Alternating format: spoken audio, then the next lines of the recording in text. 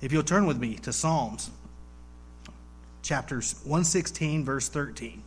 Psalms chapter 116, verse 13. I'll be reading from the New King James Version. Psalms 116, verse 13 reads, I will take up the cup of salvation and call upon the name of the Lord. And may the Lord place a blessing on the reading of his word today.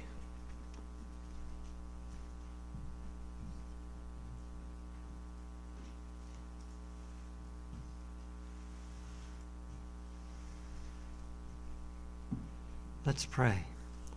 Our dear Heavenly Father, we thank you that we can be here today. And because of our devotional this morning, we thank you that this is an anniversary date, Lord. That October 1st, a young man named this church Seventh-Day Adventist. Two of the most important things that we believe is the Sabbath still exists and that Jesus is coming soon. So we thank you for all this. I ask a blessing upon the sermon with Beth and myself, that you will help me to understand and to know what to say, and that you will bless her. Bless each one that's in this church as they listen to this, for it's about Jesus, the most important thing we could preach about. So we thank you for all this. We ask for your blessing in each and every life here, Lord. One, no matter what has happened to us, that you will bless us and have us ready for your soon coming. In Jesus' name we pray. Amen. In the southern Atlantic, there was a ship sailing along to deliver. It was a freight liner or whatever you'd call steamboat. And a storm came up, a bad storm, the worst they'd ever seen. And this storm lasted 3 days. And they couldn't control the boat because it ruined the steering. And they didn't know what to do. And finally one of the men from below deck came up and says, we have broke something in the boat and the water is pouring in. And the captain said, start the pumps. They started the pumps. The pumps could not keep up with the amount of water coming in the boat. They said, we're going to sink, Captain. We need to do something. So he said, let's lower all the lifeboats. And as they went up to look at the lifeboats were ruined. All but one. And they took the one that wasn't ruined, and they put it overboard, and they lowered it to the water. And then they lowered the rope ladder. And one by one, they went down the rope ladder and got in that boat as the big boat was sinking inch by inch, foot by foot. And the captain got all of the men in the ship. And it was his turn, and they had room for one more in that boat. That boat was going to be full. They had just enough inches for him to come down that ladder and crawl in that boat. And suddenly, as the captain was ready to abandon the ship, he heard something. He heard footsteps. And along the deck came a stowaway, a young boy. He was dressed terrible. He had stowed away. He had been there for the whole trip, not eaten anything. But here he came because he heard the boat was sinking. And there was one room left in that boat, that little boat. And he told that young man, get over the side, go down the rope ladder and get in the boat. And he did. And the men looked up and they said, Captain, for you, come down and get in with us. We'll do something to get you in this boat. And he said, if I get in that boat, we'll all die. No, I want you to shove off now. And they shoved away from the big ship with the captain still on the big boat. And they got far enough away that when the boat sank, it didn't affect the little boat. And for 2 days, that boat just floated in the Atlantic. And suddenly a great big ship came and it rescued all of them. But the captain gave his life because of a stowaway. Brothers and sisters, that's the story of the Bible. And when this young man was in town and still alive, People would ask him what he did for a living. And before he'd say, he'd just tell them, I'm glad I'm alive. I was on a ship that sank. And if it wasn't for the captain, I'd have died. In fact, maybe all of us would have died. And out of his coat, he would pull a picture of the captain. And he would show everyone the person that saved his life. Isn't that a great story? Beth is going to continue.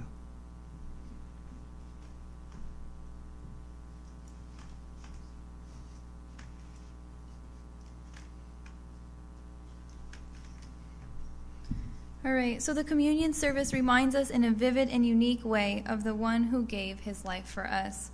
The apostle writes concerning the Lord's Supper, he took the cup and gave thanks and gave it to them, saying, drink ye all of it. The passage teaches us several things about the communion cup. We notice that it is a cup of thanksgiving.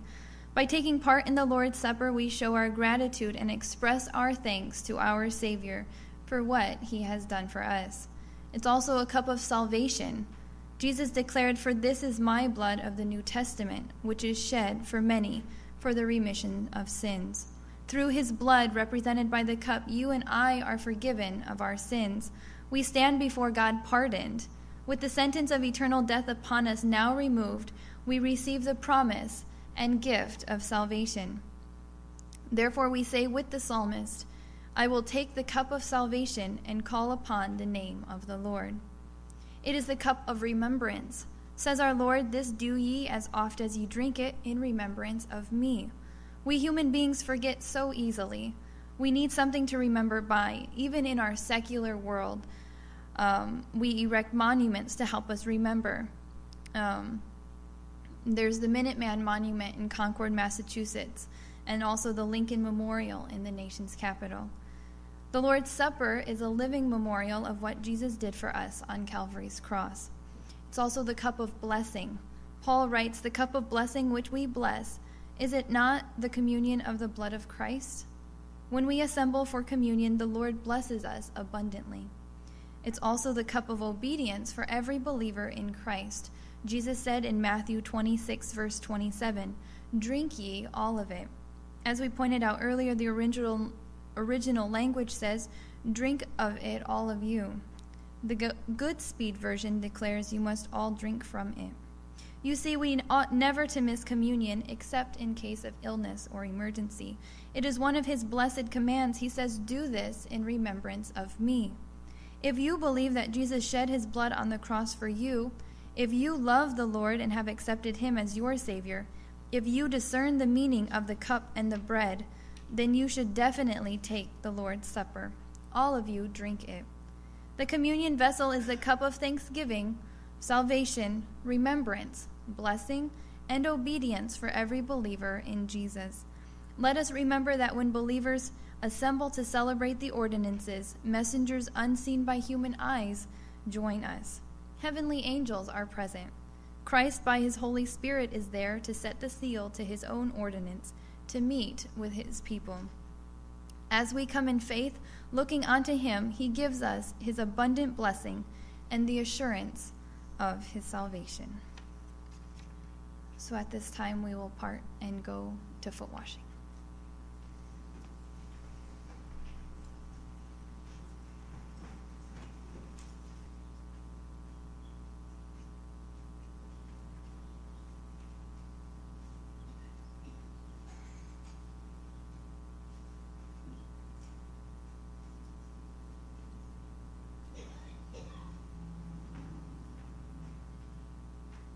I want to thank each one of you for coming. And I believe in communion. I believe it's one of the most important services we have during the year. And we have it 4 times. We have it once a quarter. And I just felt that with the new lesson being on communion that we're going to study on Wednesday night, this would be a good Sabbath to have communion. So if we have it today and then have it somewhere in the very beginning of the year, it will be a good way to commence towards the last 3 months and begin the year. So I hope communion is important to you, and I hope you understand it. And if there's more understanding you'd like to have, please come on Wednesday night. So far we've given out all the books we ordered, and Mary Ann ordered 6 more. So there's no problem in getting books. And communion is a very important time in which Jesus asks us to partake of his body and blood. I'm going to have Roger read about the wine and have the prayer. Oh, the bread, sorry. Roger's going to read about the bread out of the Bible, and then I'm going to ask Will to read about the wine, and then have them ask the blessing upon them. And the one thing I ask is that you pray for the bread and that you ask a blessing upon the wine. Every now and then I do communion and somebody starts praying for everybody at church. But this is a time to ask God to bless these 2 symbols, that when we partake of them, it's as though we're eating his body and drinking his blood to have him in our life. There's 2 things you really need. One, I believe, is communion, and the other is baptism. Baptism is when you commit yourself to Jesus, and communion is when you commit Jesus to yourself. So those 2 things are very, very important to me, both as a minister and as a member. And I believe if you haven't been baptized, you should be. And if you don't come to communion, if you know of people who don't, that you suggest to them that they come, because it's very, very valuable. Jesus says, partake of this until I come. So that's what we should do. Roger's going to read. If you want to kneel, you can. If you want to remain seated, that's fine too. From 1 Corinthians chapter 11, starting with verse 23. For I received from the Lord that which I also delivered to you, that the Lord Jesus, on that same night in which he was betrayed, took bread. And then he gave thanks. He broke it, and he said, Take, eat of this. This is my body, is broken for you. Do this in remembrance of me.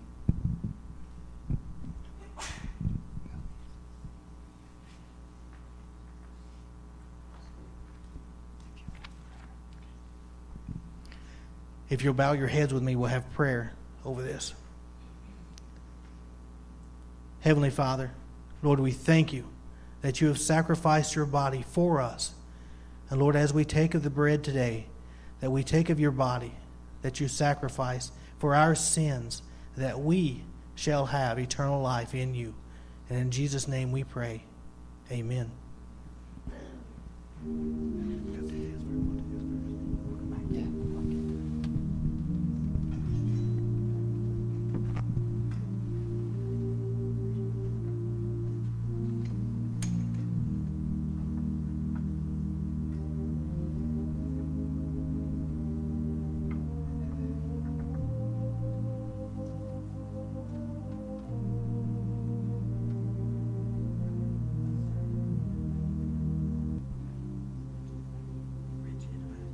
Richie? I'm thankful that this accident we had was worse than most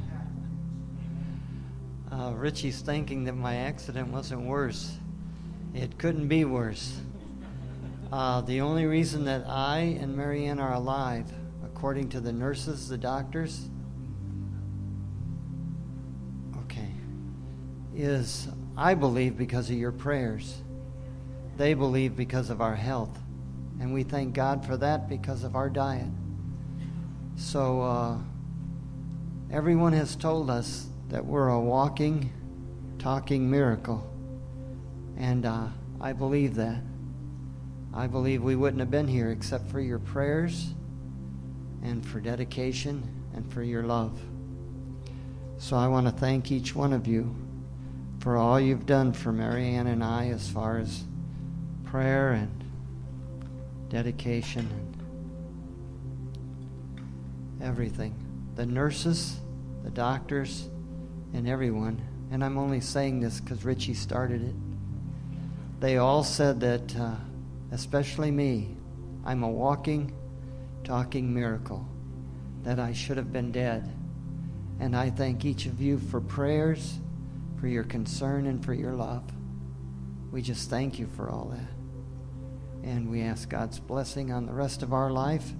Someone at the hospital told me, maybe it's because you're a pastor, but God has work for you to do. And that's the greatest thing I could ever possibly hear, because I'd like to do everything I can for him. And I hope you do too.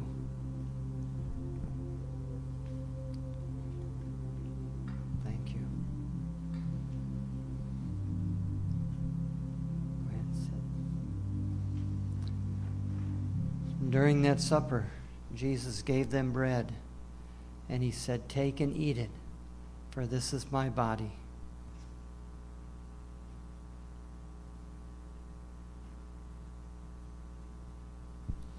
My prayer is that as you eat this bread and drink this wine, that you're asking Jesus to be a part of you. I cannot help but thinking of Bible texts, because I haven't been able to read yet. And Paul says, and maybe you and I could feel this way when we leave here, it's no longer I that live, but Christ lives in me. Will's going to have the blessing for the wine.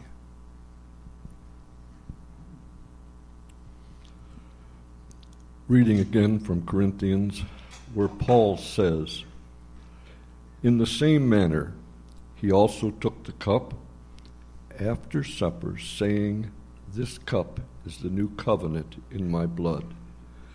This do as often as you drink it in remembrance of me.'"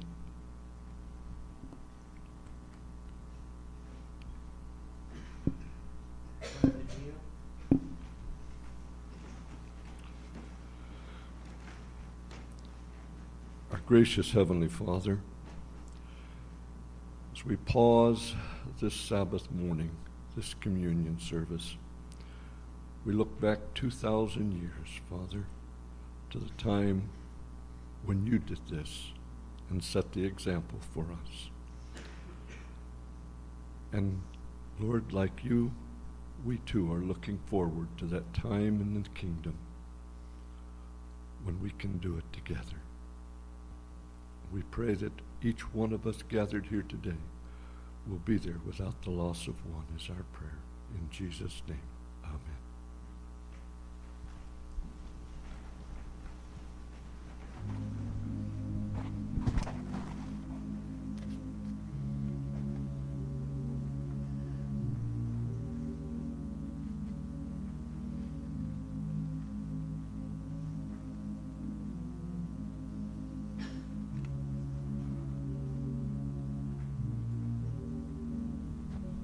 If anyone else has a testimony, now would be a time where you could stand up and maybe, okay? Pastor, near-death experience changes your life. Yes.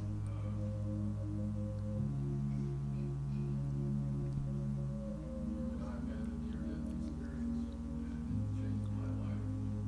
And I'm thankful to be a member of this church. Amen. Amen. It's a blessing. And so I appreciate each one of you.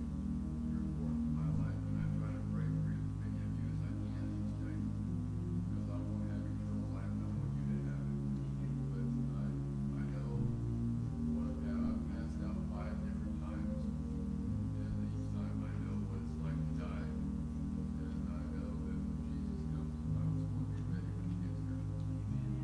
Amen. Anyone else have anything you'd like to share with us? I had the privilege to speak with a gentleman who began to talk about the end of time with me. He introduced himself as the Seventh-Day Church of God. And as we continued to converse, I remembered that I'd taken from your bracket out here a nice book called Great Controversy, and I was impressing it. Amen. Over and over again for it. I hope it reads. Oh, yes.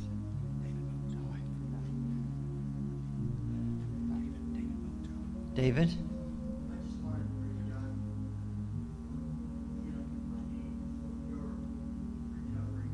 Amen. Is so hard. And let's not forget, this is just the beginning. This journey is going to continue for years to come in recovery. I can say that from personal experience. Yes, I've recovered drug addictions, cigarette addictions, life addictions that I wish I'd never started. Uh-huh. Today, thankfully, I'm clean and sober. Amen. House of God with my family. And my brother, the pastor, is here.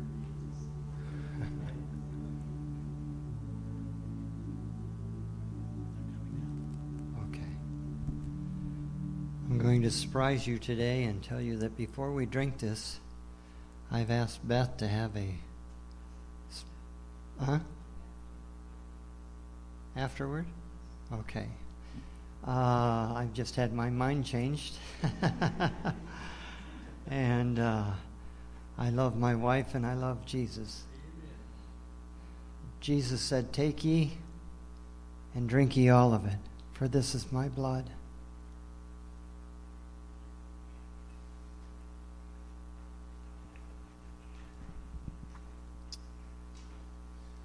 Now? Yes, okay. I'd like you to listen to this song. I've picked this special for communion. I was blessed. Mary Ann sat at our piano and played about 5 or 6 songs. And this one just kept ringing in my ear as I thought about communion. And I asked Beth if she would sing this and Mary Ann would play it. But listen to the very last sentence as you go through this song.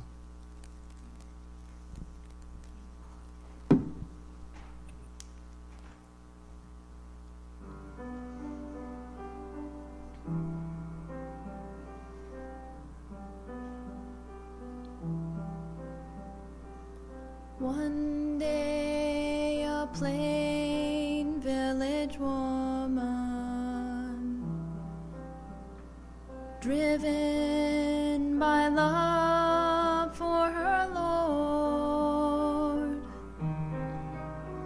recklessly poured out a valuable essence, disregarding the scorn. And once it was broken and spilled out, a fragrance filled all the room, like a prisoner released from his shackles, like a spirit set free from the tomb, broken and spilled out, just for love of you, Jesus, my most precious treasure,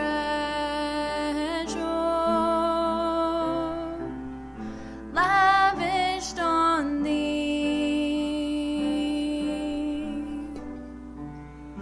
broken and spilled out, and poured at your feet,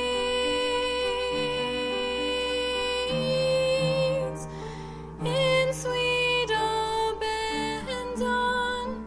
Let me be spilled out and used up for thee.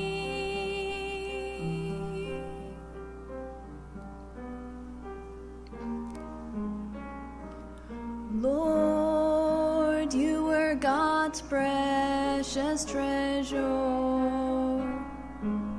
His loved and His own perfect Son, sent here to show me the love of the Father. Yes, just for love it was done. And though you were perfect,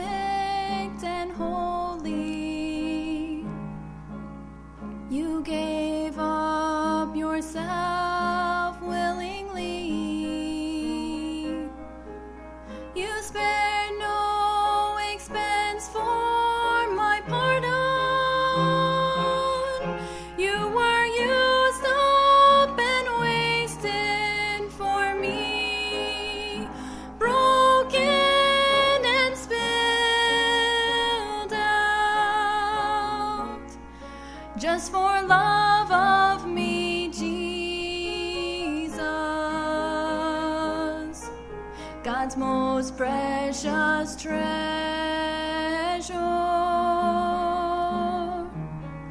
lavished on me, broken and spilled out, and poured at my feet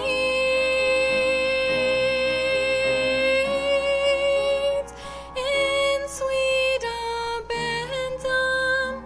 Lord, you were spilled out and used up for me.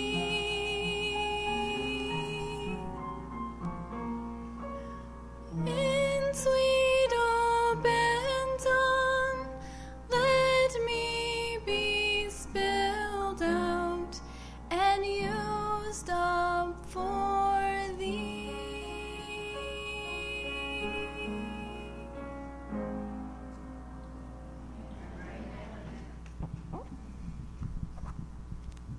The last part of that song is our personal request, asking God to let us be poured out and used up for Him.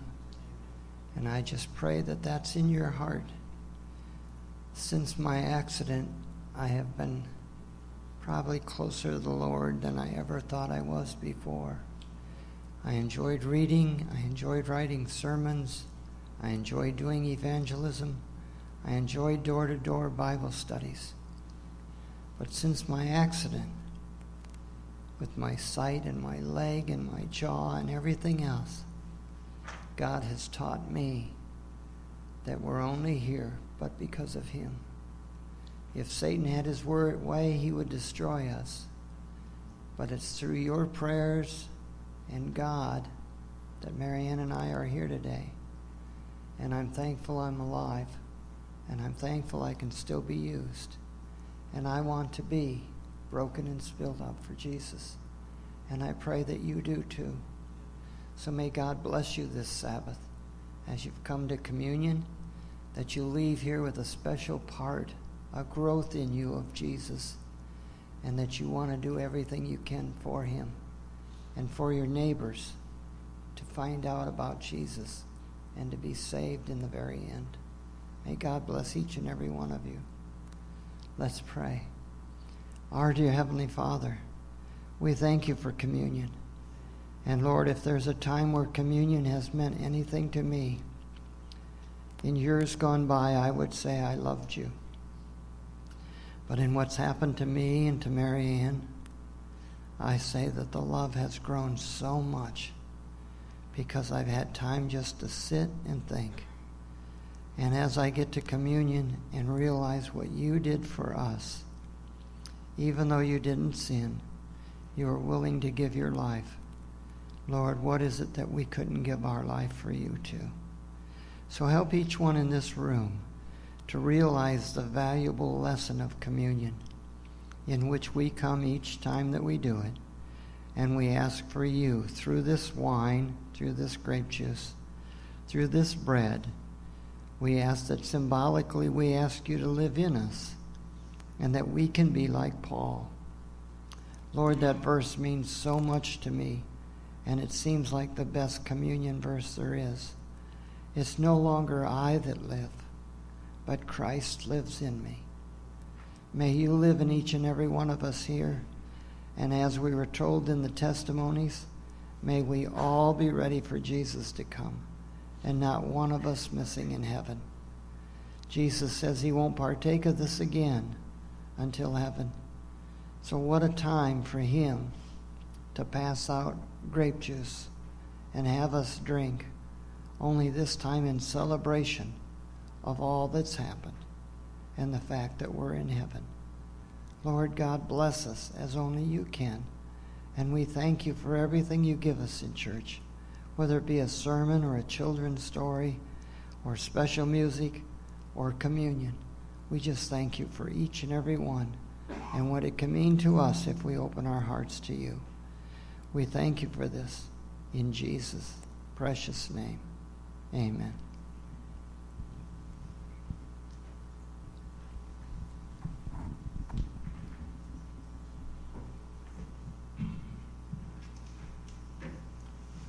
Let's stand together for our closing song.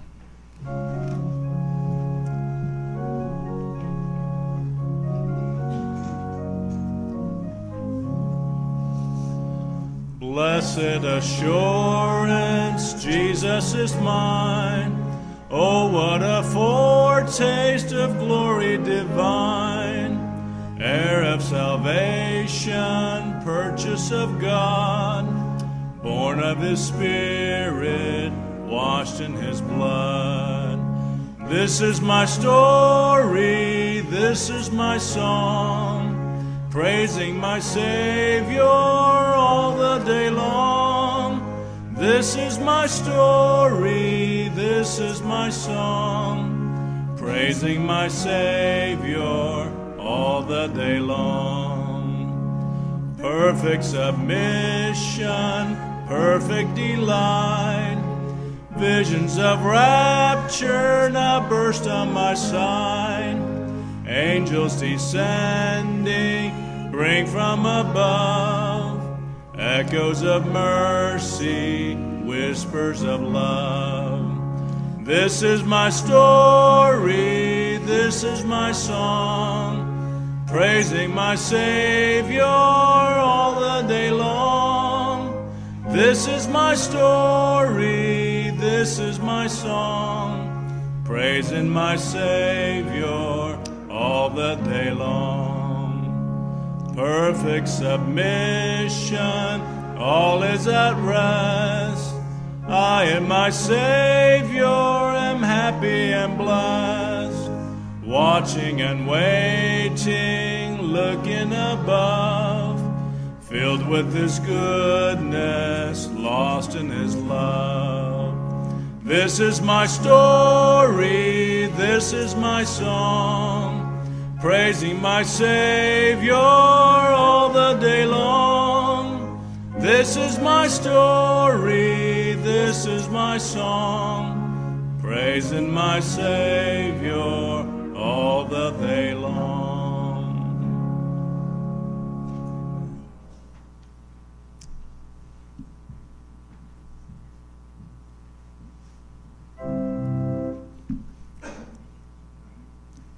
Let's sing the dismiss song.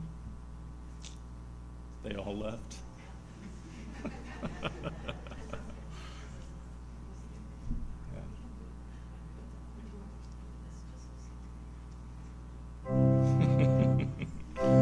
Miss us, Lord, with blessing we pray, as from thy worship we go our ways. Guide in life's conflicts all through the day. Save in thy kingdom, thine be the praise.